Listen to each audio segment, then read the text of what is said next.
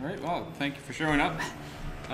So I decided I changed this class just to doing some very quick recap, last hints, and then I was basically going to have questions if you had them. There's only a few of you though, so this will take a much shorter period of time than I anticipated. So this might be like a 15-minute class, we'll see. So basically the final version is said by 2015 would be updated, so those are up now. There's no real changes from the previous draft. The main difference was that the course is still not finished, as you can see, so most of the stuff is up there. I haven't updated the actual figure. Basically the course they built should be close to that figure. If you want specific dimensions, just measure them off the course. That's sort of the best way to go at this point, which you probably already knew. As before, I had mentioned, show up in Sexton at 9 a.m. ready to go, and you'll be told what the next set of matches is. So this is all the same stuff for Monday. There's been no changes there. What else changed? It's still the same double elimination. There are 2 losses, you're knocked out. So basically, all of this, the only things that really changed in the final is a few additional clarifications. The batteries were updated, so you have 10 batteries instead of, I think the rules said 6 for some reason. That was a mistake. Basically, as many battery holders as you have in the kit, you can use. It also clarified that you can use an extra wire. I think the rules at one point said that, but then somewhere else seemed like they said, oh, you shouldn't use anything else. But you like hookup wire, I think resistors and capacitors were all listed as things you could use any amount you want of. So that was clarified. As before I said, they're still building these trigger boards, so they should be ready. So this will be triggering your robot, basically this small device. And if you want to check, he does have at least one of them to physically insert into your robot. And again, we have the plus 5 volts. You have to connect the ground, you'll have to connect somewhere, and then the reset will go to your AVR reset pin. So I'll talk a little bit about the reset on the board in a second. As before, yeah, I said you must provide space. So this is all the same as Monday.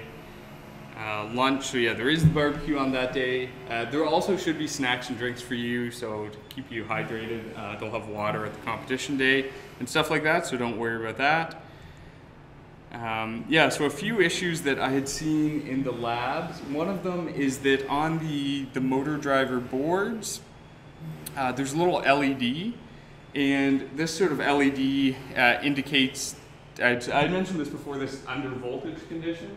And people were having it sort of flash on and off. So this means you don't have enough power going to that driver board. And often what it was is that you had the motor driver board and you had something like a breadboard, and if you were taking power, if these are the rails in the breadboard, you have power going into one side of the breadboard and going through all of the breadboard connections to the motor. It adds a lot of resistance. It's much, much better to instead just take the motor straight. So if you had your breadboard here, and we have those same power rails, it's a much better idea to wire the motor itself. So if this is our batteries here, AA batteries. I lost my, forgot my stylus, sorry, so it's a lot crappier diagrams than usual.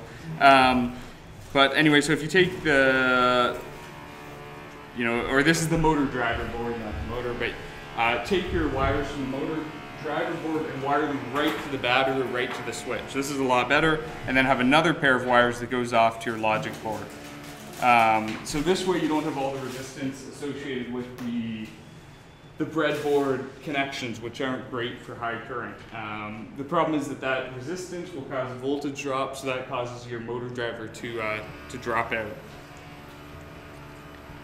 Another thing you might see, I don't think anyone's seen this explicitly, but on your board, let me pull up a photo here.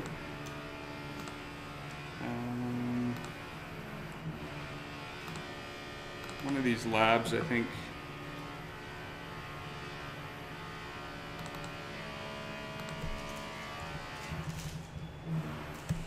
Yeah, so on your AVR board, you can't quite see it, or maybe you can. There's a pin here labeled reset. So this pin that's labeled reset is going to be what that special board plugs into to trigger the start.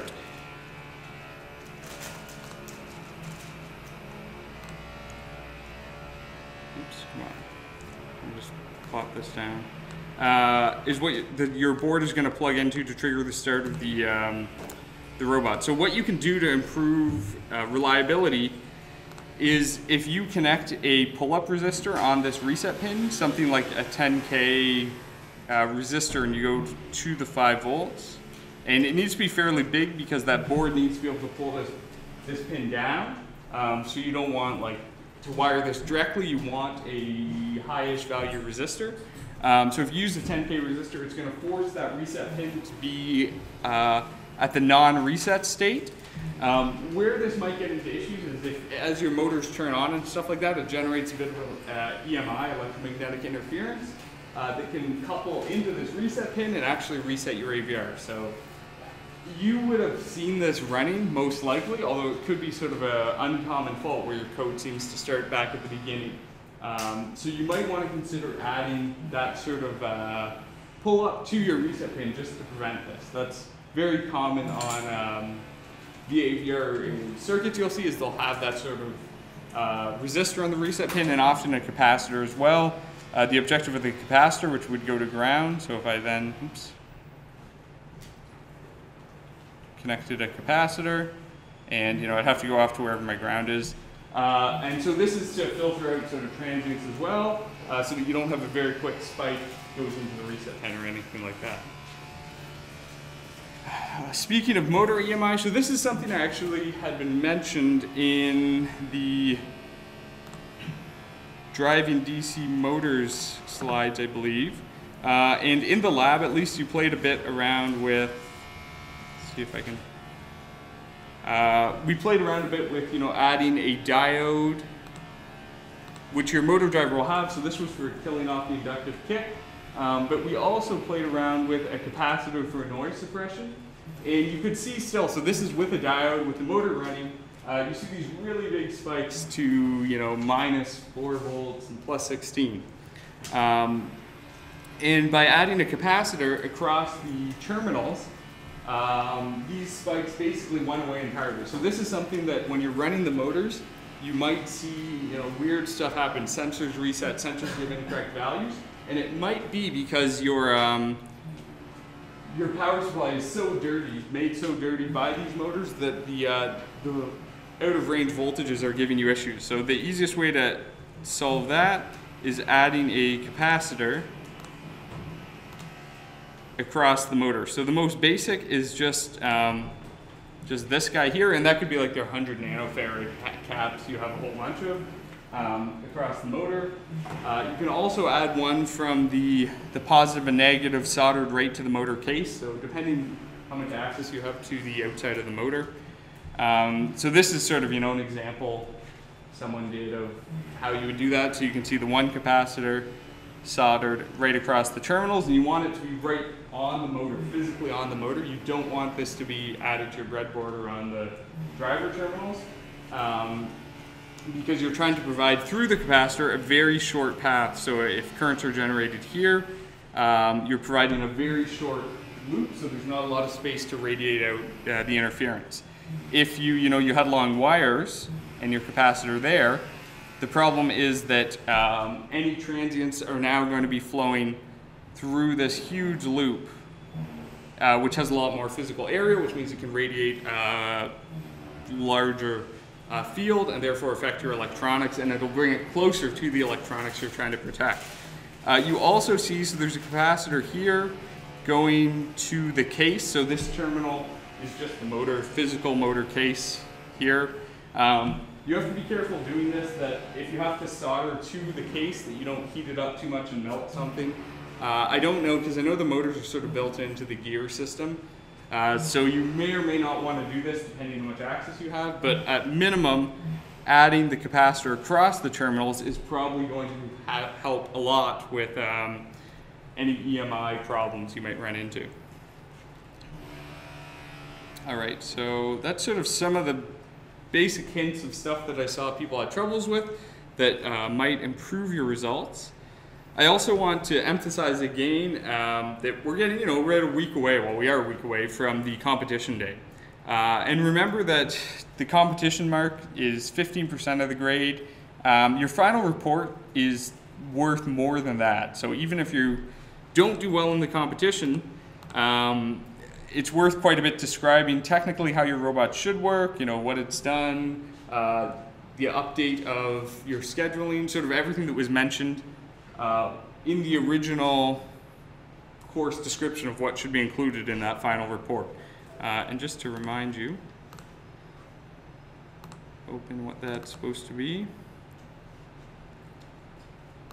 And so these finals, the description I believe is in the final rules here. Oops. Everything's cloud-based now, so.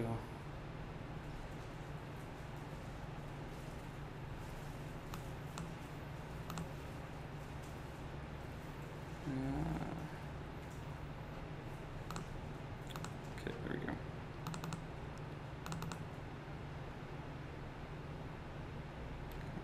Okay, there we go.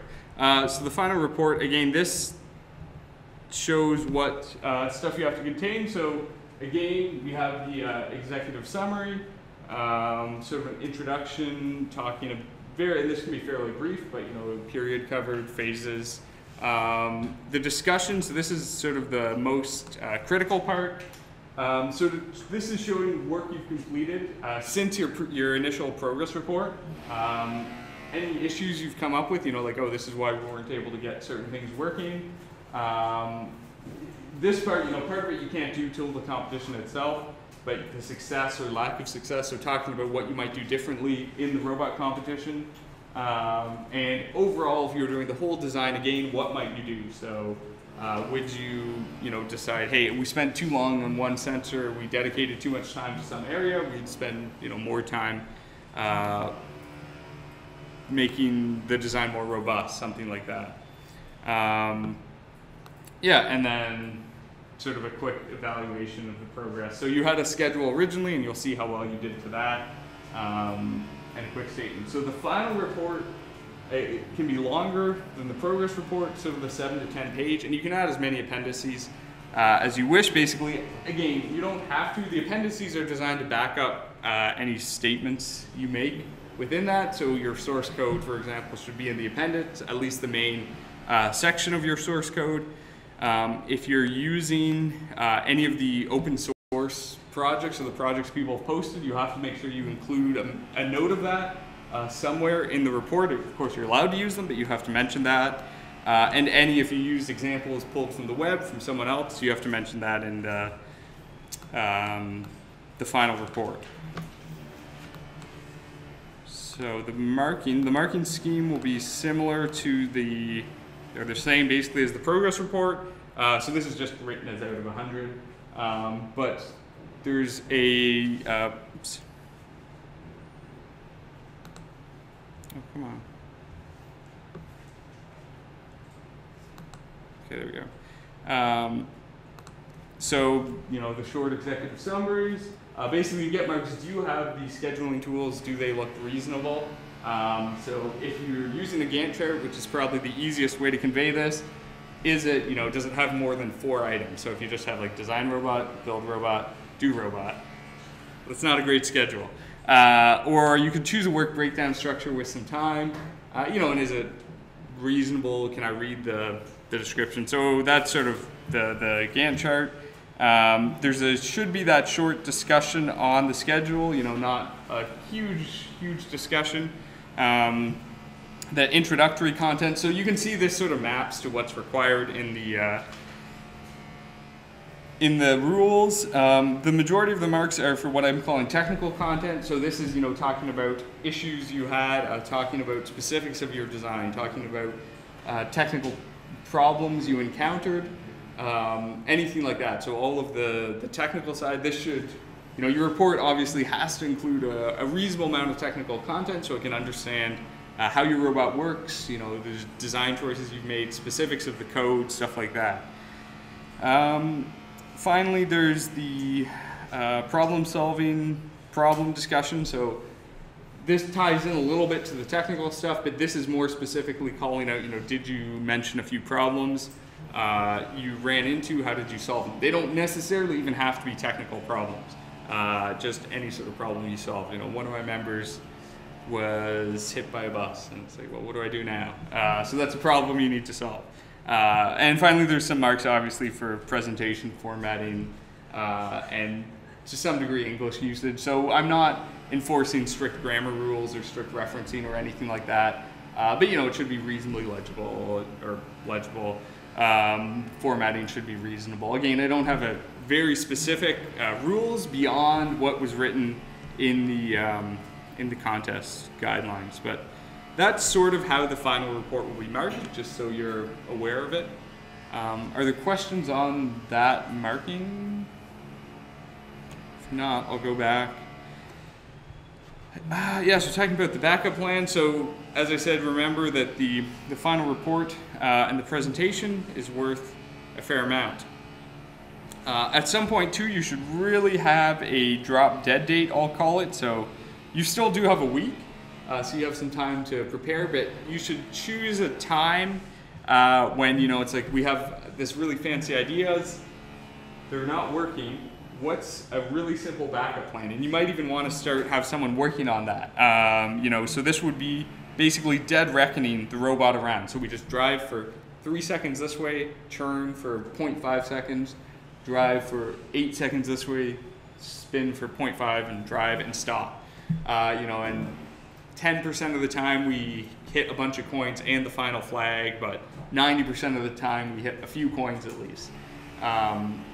So it is worth to have that plan in place, and if things aren't working, you can switch to it.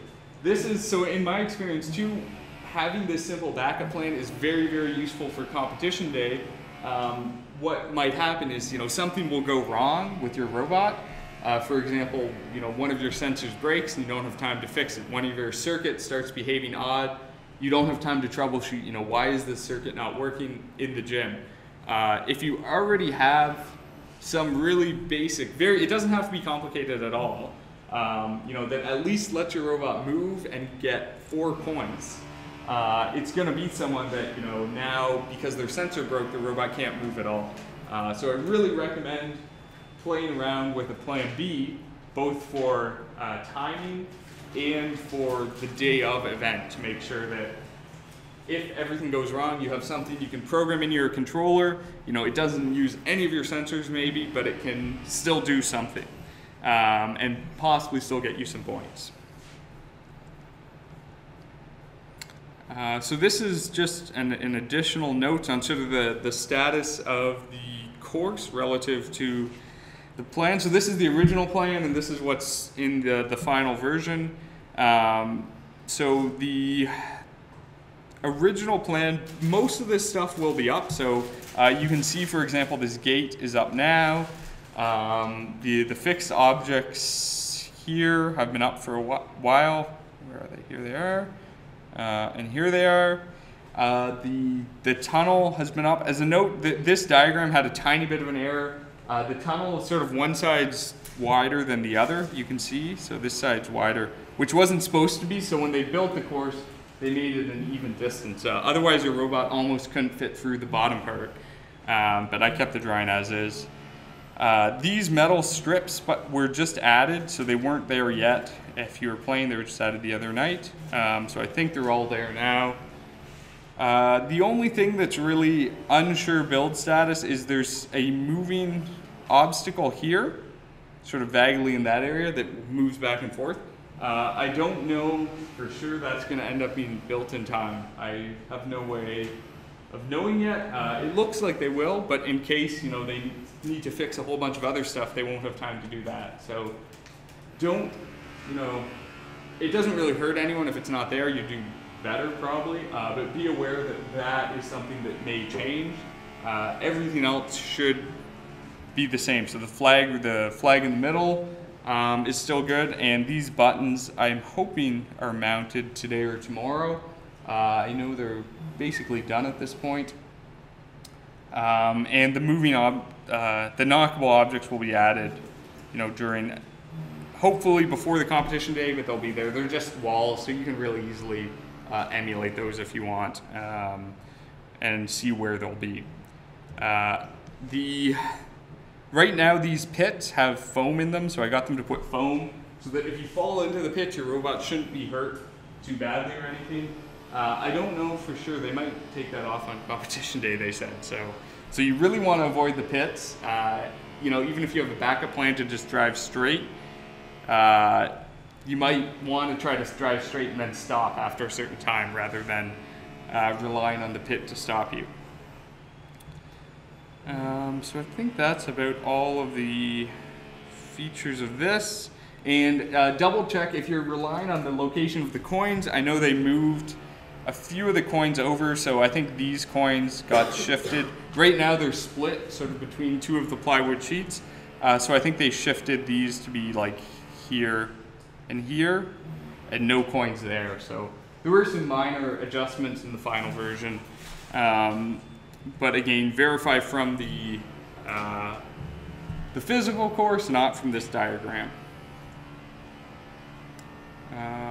Yes, that is... Yeah, and that was one of almost the only real update to the final version of the rules that's updated, that's online now, is to say that the final course as built is the competition surface that we intended. So this is to account for the fact that the movable object may or may not end up being running. I'm still hopeful it is, but just be aware of that. Everything else should be the same. So with that, I'll kind of ask, is there questions or is there stuff people have had trouble with their robots that I can help with? Everything's working amazingly? Or not at all? No one's in between. Well, my group has been having an issue with the wheel encoders where we get it to give us feedback to us when the wheels are spinning, and we try to match the speed to that. We always still get one wheel moving slightly faster, substantially faster than the other. I'm not really sure. Trying to think what. Yeah, offhand, I don't know. Has anyone got it working seemingly correct that you know of, or no? Besides Mark. Besides Mark, of course. Yeah, I don't know why that would be. Are the counts ending up the same-ish? Like you're getting the similar counts, but it's like there's a physical... Yeah. Well, Mark suggested it might be you don't have Asterius protection on their comparators. Okay, yeah, so it's double... Well, I'm not sure if that's the issue. Because how it seemed to work is we run code for one motor and it go run the right speed or slightly faster. We run it for both and they both be going a slower speed, even though they should be going under the same speed of restriction. Oh, so when you turn on the other, yeah, that part of this might be. I know there was issues with the lockout. Something you might try is to take, like when you have your motors, power, like use a completely separate power supply for your motor driver boards as your everything else, like the logic and stuff. Have you tried that yet, or has it always been, because it's possible that it's locking out, or wire it right to the batteries. Even those power supplies, the problem is when the motors, they can demand really high spikes of current that you don't see in the current demand, so it looks like you're okay. But that board is pretty sensitive to lockout. The other thing you can see is if you can get from Mark, I don't know if they have larger electrolytic capacitors, but basically right on the motor driver board, so that you have the V plus here. And I'll ask Mark out of interest. Oops. So there's the V plus and the minus, basically soldering at this point a fairly large capacitor. The reason being that what this will do is it'll allow, when the motor demands high current, it's going to come right from this capacitor rather than having to go through the wiring to the battery. In your kits, they don't give you any large capacitors. They only give you like 10 microfarads, I think, or something. I'll see out of interest if they have any, because that's sort of something you might need. I have a suspicion. Because if it's slowing down, to me, that really suggests the motor driver is locking out. And it might just be, you know, it can be for very, very short periods of time. So you might check the voltage. If you probe right here as well, to see, you know, if it's really insanely noisy, that could be an issue. It could be, the EMI could be, because the motor's right beside that optical sensor, it does generate quite a bit of EMI, even these little guys, and it could be coupling to those lines that go to your AVR.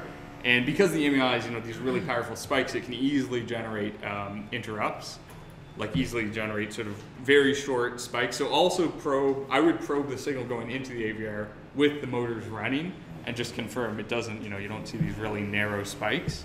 The problem is the AVR will interrupt on like, you know, a 10 nanosecond or shorter pulse, very, very short pulse. The other thing you could do that might help that a bit as a test, a really easy test, is that, so you have your, I mean, very basically, you know, this is sort of I assume this is sort of the circuit you're using, and then this goes to the AVR type thing. So like if this is the photo transistor on the encoder, is that? It goes to a comparator. So, you use an external comparator. Yeah. Okay, yeah, so that's better. So what you can do basically is that if you put a small capacitor here to ground, and I don't know what values you had, you could either calculate it or play around a bit, but what's going to happen is that this resistor and this capacitor will form a little bit of a low-pass filter, and what's going to happen is that if you have EMI on this line, and put that capacitor closer to the op-amp, if you have, you know, these EMI spikes that are low energy but very narrow, they should be sort of blocked out by that capacitor. And what you can actually do, what might be even a little better, is if you do something like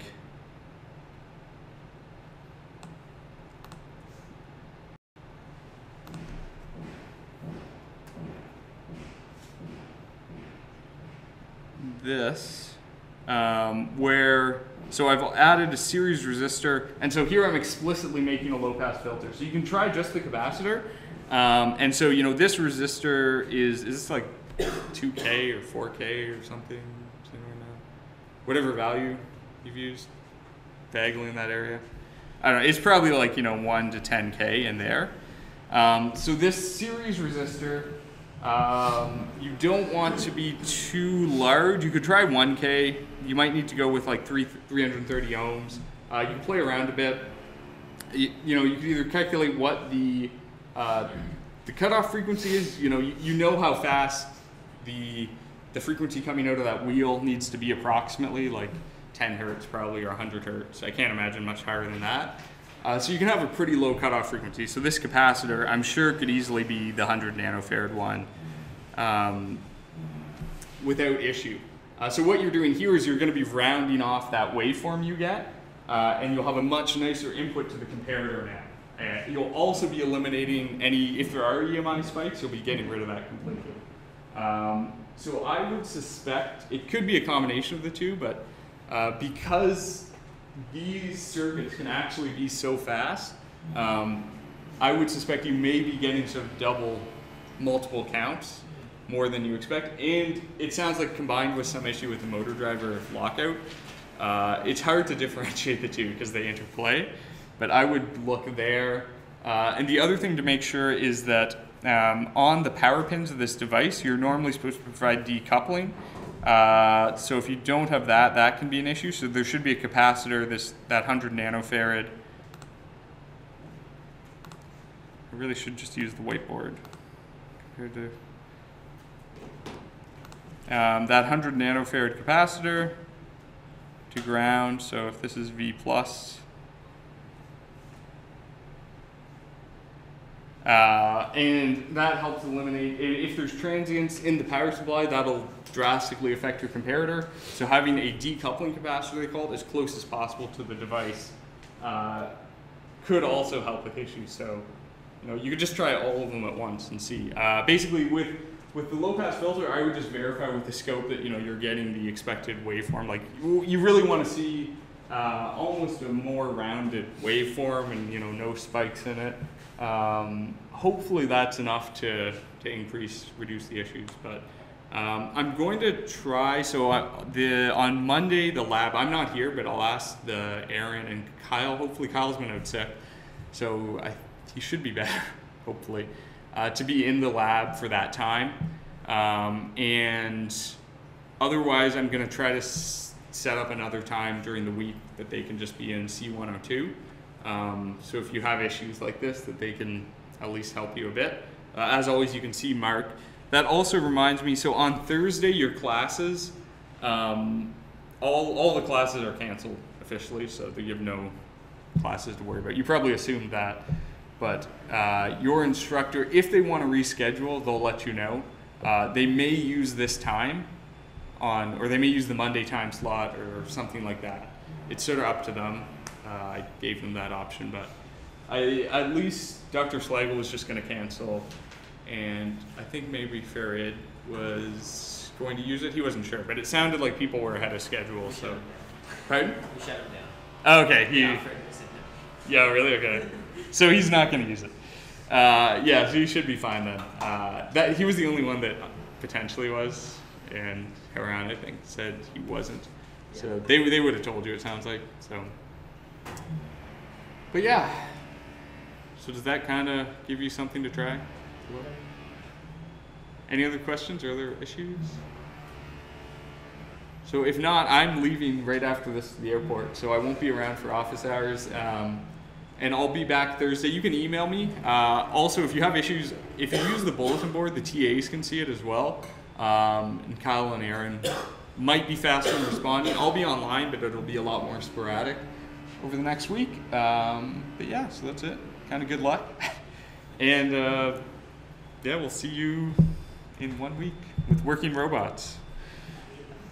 And there is, by the way, I'd sent out an announcement. If you want to have a special team name, there's an online test. I'm pretty sure it'll work. I have never used the Blackboard Learn test submission. Oh, I'm not logged in. Okay, but it lets you submit who are your team members and what's your team name. So that team name will just be displayed on the competition day.